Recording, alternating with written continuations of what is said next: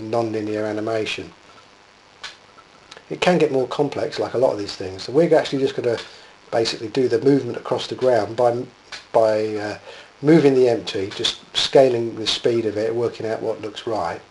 And you can alter the speed of the wiggle and against the speed of the empty, the root empty, and get an effective looking walk for your caterpillar as it moves across the ground. Now at the moment we've only set just a simple walk cycle, but what you can do is you can set other things into the NLA editor, so you can have different animations which blend together. That's another strong feature of it.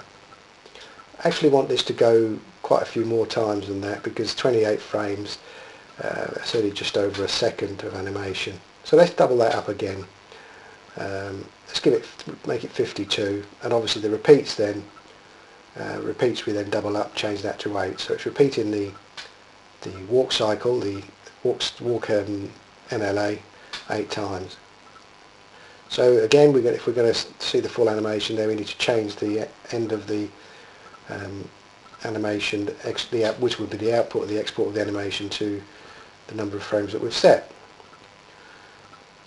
And you'll then see that it keeps going because we've got the NLA being processed, so it cycles through all those animations. Now we're going to, if we insert a location rotation for the empty at frame 1, let's change this to a 3D view, change to a top view.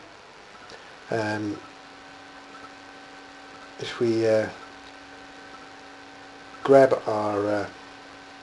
our empty and move to the position where we want. I'm just going to have a look in the camera, looking at the camera view to see what position I'd like it in.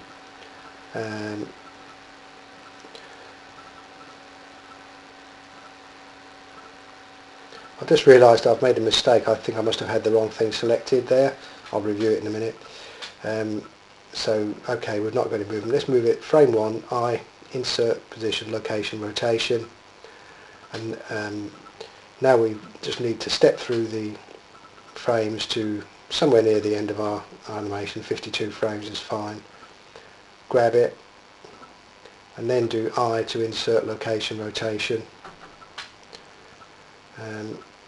Actually, let's just rotate it a bit so that it's rotating slightly as it walks towards the camera. This is very basic, but you'll get the idea.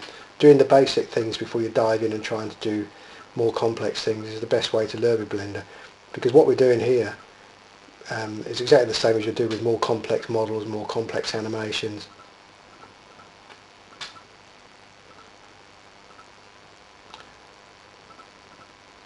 Now if we have a look at the animation, preview the animation, you can see that that's the little caterpillar wriggles and walks towards the camera, which is what we want. Done this before. Set the AVI codec, choose a compression type, we'll use Windows Media. Set an output location for the animation, and choose a suitable place to put the animations. I'm just going to put it into a test folder there. I'll call it walk 1, 100% render, or